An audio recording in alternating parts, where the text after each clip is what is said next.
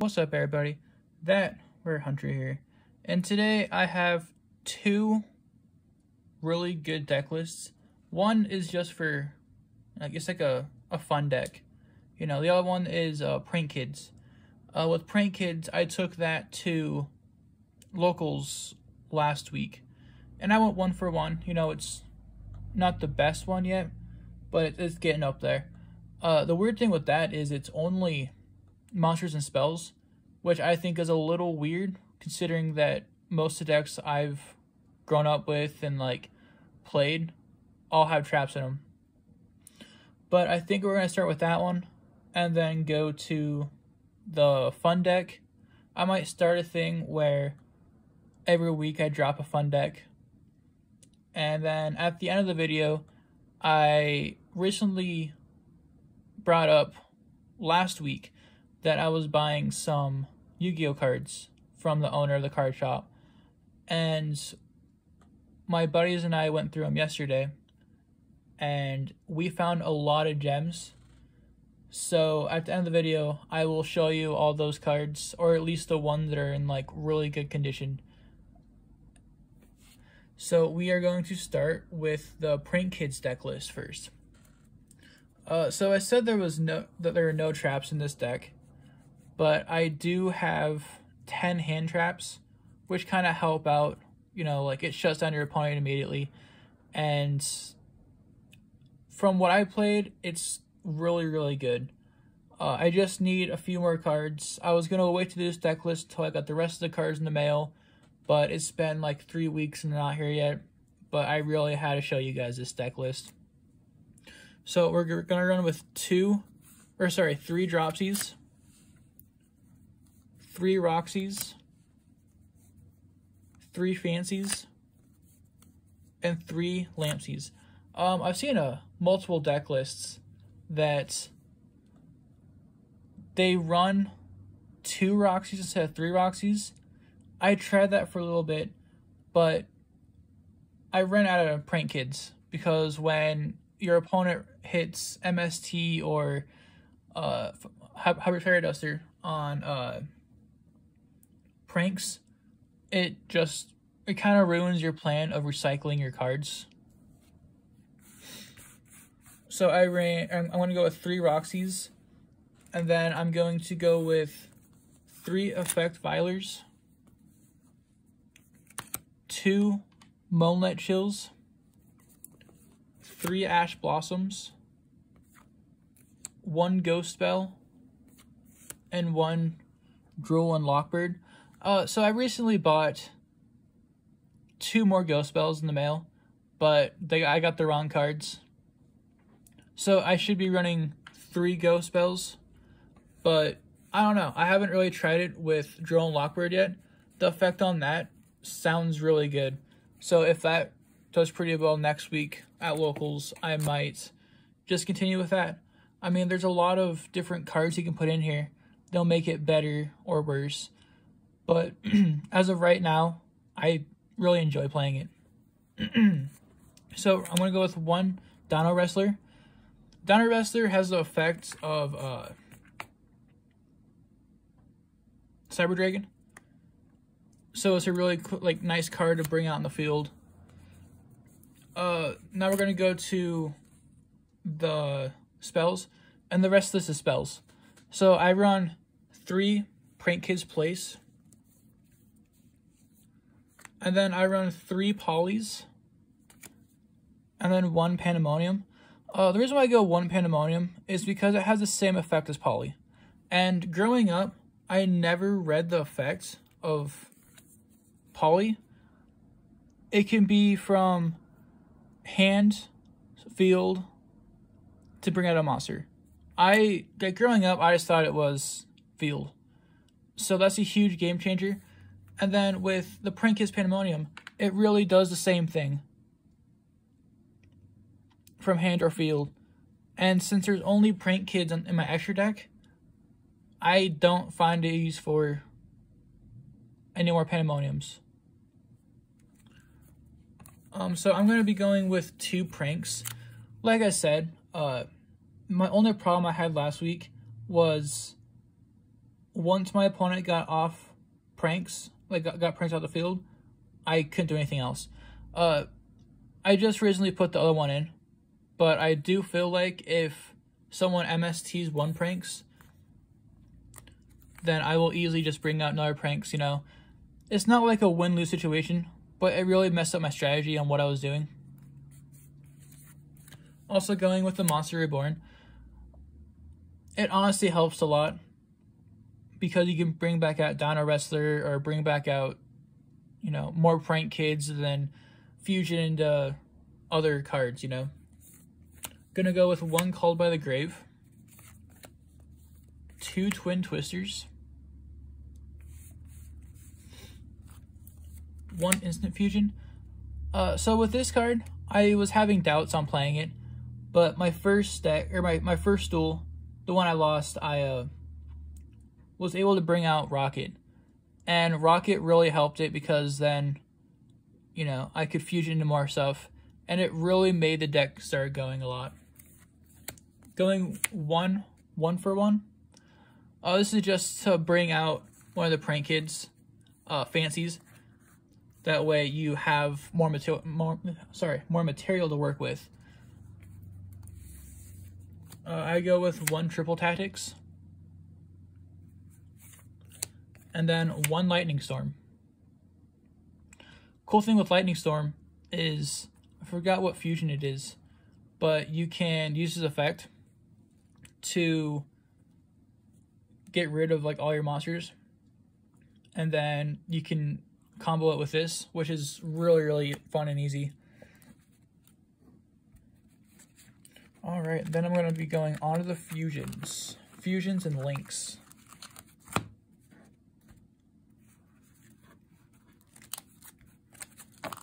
All right, so I'm going to go with 1 Battle Butler, 1 Meow Meow, because I think Meow Meow is limited. I go 2 Doodle Doodle Doos, 2 Bow Wow Barks, 1 Nightmare Phoenix, 1 Roaring Rooster, 1 Totally Awesome, 1 Anaconda, 1 Burl Sword Dragon, 2 Rockets, and then 1 Weather Washer. So my first game I played, I didn't know what I was doing, but I found out how to bring out Butler. And of course my first game I was playing was against Heroes. So Butler destroyed his whole plan, which was amazing. One thing that's really cool with prank kids, I'm going like off topic, but every time that, say like you use Lampsies as Link Fusion, well then your opponent takes 500 damage of direct points.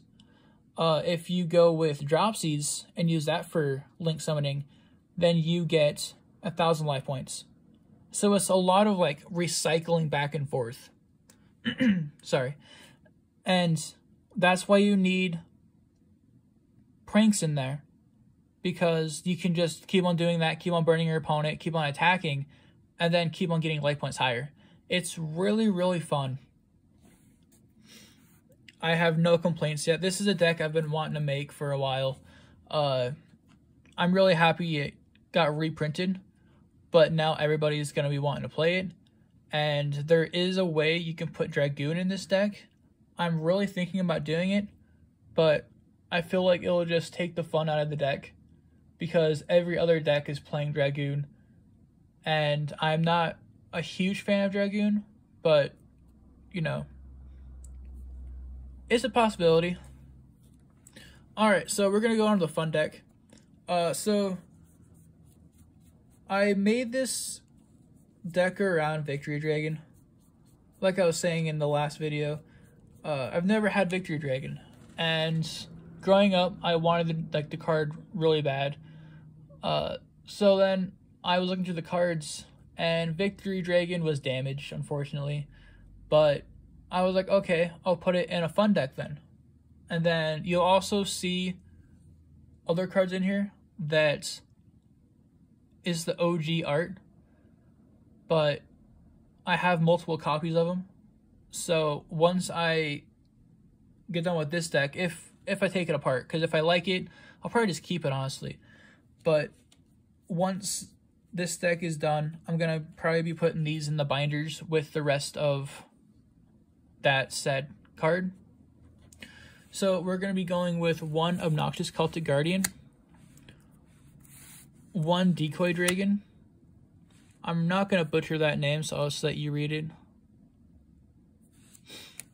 1 Mirage Dragon, 1 Spear Dragon,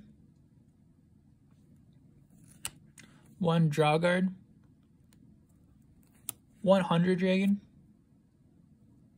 which honestly looks like Baby Dragon. I mean, just like an older version. 1 Alexandrite Dragon, 1 Luster Dragon, 1 Axe Dragon. I'm not going to butcher that name either. I don't know how to pronounce it, honestly. 1 White Horn Dragon, 1 Victor Dragon. As you can see, there is water damage, which really sucks. But, I mean, I might just keep playing it then. I think the card's going for like $3, but damage is worth nothing, unfortunately. 1 Dark Magician to Chaos. This is where, you know, growing up, my decks never really had consistency. And so I'm really just going with that, you know. I have a bunch of low star cards, and I am yet to try this deck out, but I'm sure it's going to work out great. I went to locals last week, and we did have a, you know, a fun deck tournament going on. And I was playing Magicians, and I went like 5-1. It was just really fun to not worry about Lynx or Synchros or even Dragoon. I mean, it was just an all-around really fun time. But now we're going to start going into Blue Eyes White Dragon, Dark Magician, and Red Eyes. Yeah, these were all in one of the decks. These 3 cards were. And I was able to pick those decks up. We all had I think there was like 9 decks we were picking from. And we were all doing it blind. And I fortunately got all 3 of these in one deck. So that was huge. I mean, I was really excited. Because like I said, I have some that are already in a binder, but I don't want to take those out and ruin them. So I was like, you know, since these are already played with, I'll just continue playing with these. And they're all in mint condition, so maybe I'll just get some damaged ones on TCG or on Amazon, and then just go from there, you know. I'm really liking how this deck is looking. It's mostly dragons, as you can tell, because Victory Dragon is the card I want mostly on the field, but there are some other combos you can do to make sure that if they mess up that strategy getting Victory Dragon on the field, you always have more options. And that's the biggest thing with these fun decks, in my opinion, is you should always have more than one idea or one strategy. That way, if they mess it up, you know, you can always go have like a backup plan. Like if they get rid of Victory Dragon, you still have Red Eyes. If they get rid of Red Eyes, you still have Dark Magician, so on with Blue Eyes. It's just, I don't know, with these fun decks, they're really starting to, you know, be fun, you know. I run 1 Dark Hole, 1 Brain Control, 1 Regeki, 1 MST, 1 Rush Recklessly, 1 Master Dispel. So I wasn't going to put this card in there because, you know, why would I, you know? But with the fun decks, everyone I play, they play Swords of Revealing Light. my idea is a way to get swords into my, like, so it benefits me more than them, is play a massive spell. They take 500 life points until their card is off the field. That is crazy. So that's also a reason why I put the Magician to Chaos in there, because when I end my turn, I can go back and get Massive Spell. I think it's once per turn, or just once when he's on the field. But that's still huge. I mean, it'll make my opponent think twice before playing another Swords. Play 1 Pot of Duality, 1 Pot of Greed, 2 Monster Reborns. Put 2 in here because of Magician to Chaos and because of the 3 up here. 2 Ancient Rules. Put 2 in there again for these 3 up here. I really didn't have an idea on how I was going to make this deck, but I really wanted these 3 cards in here. The 3 old school boss monsters. Mostly because it really brings the fun. You know, most people haven't seen these 3 cards in a while. So I feel like when I play it next week, it's going to bring out a lot of nostalgic feelings. And I mean, that's another fun part of Yu-Gi-Oh! If you haven't seen a card in a while, and out of nowhere you're like, oh, hey, you know, haven't seen that card since I was little. It really helps the mood, you know. Gonna go with 3 Swords, 2 Stray Lambs, 3 Mirror Forces, 1 Medic Cylinder, 2 Wiretaps, 1 Bottomless Trap Hole, and sorry again. And the last card I'm going to be running is Scrap Iron Scarecrow. The reason why I lost one of the games last week was because I forfeit. The guy had 2 Scrap Iron Scarecrows. So there was really no way I could win because I didn't have, you know, any back support. Like, there was no way I could, you know, do Harpies or MST. And it really sucked because I really wanted to win that game. But I didn't really have a choice because I didn't have anything to hit Scrap Iron. But it was really fun all around. It was really fun to see what the other people could make that were OG or even like fun, you know. There's one guy that's gonna be playing Heroes next week that he's gonna make into a fun deck. I'm not the biggest fan of Heroes, but by all means, if he can make the deck fun, why not, you know? And now I'm going to be showing you some of the cards that I was able to get, some of the gems, I should say, because he had, I don't know, he had like 2 binders, 3 boxes, a tin, a suitcase. He had a lot of stuff. So I was able to get the Blue Eyes White Dragon, and as you can see, it's from the Jump. So I believe it's from the magazine, but that art alone is crazy. I really like that art. Flame Swordsman, the alternative art, I thought was really cool. I've honestly never seen this art before, so I knew when I seen it, I had to have it. I was able to get my hands on some Japanese cards too, like that one. I really like how it's different art from this one to the English one. I'll show you here in a second. It's a really big difference.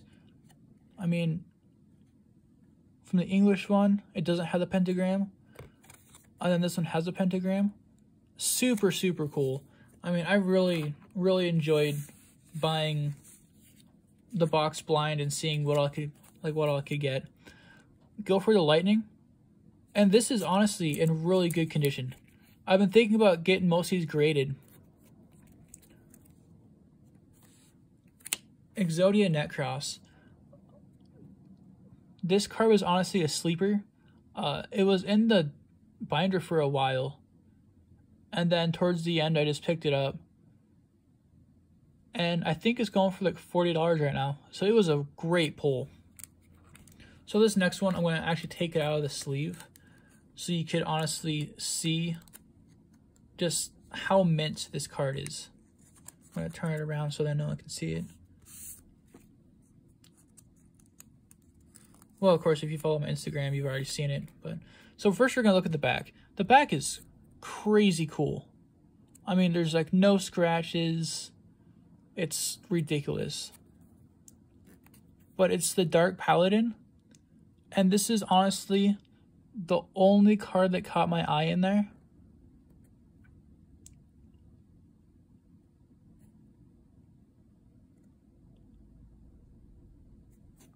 I bought one a little while back, and it's damaged. It's horrible, but it was nice to have it.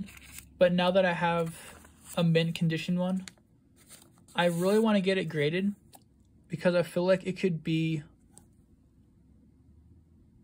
at least a 7. And then Dark Magician, but I know what you're thinking, you know, it's a regular art, you know, it's not really expensive. But it's the LOB. I haven't seen this card.